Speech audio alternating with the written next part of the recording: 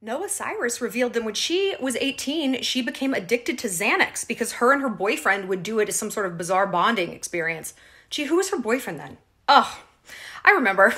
That's right. It was Lil Xan, a guy who has Xanax as his professional rap name. Who could have seen this problem coming? It's like if I dated a dude named like Donut Kyle, King of the Donuts. And I was like, you guys, I ended up eating like a lot of donuts. He always had donuts on him. It's all he talked about. Like it was weird. Would it have been that out of left field? I don't know. I feel like maybe the lesson here is like, be careful the company you keep. Perhaps pay attention to a rapper's name and just stay away from Lil Xan altogether. I mean, look at that mouth. What'd that mouth do?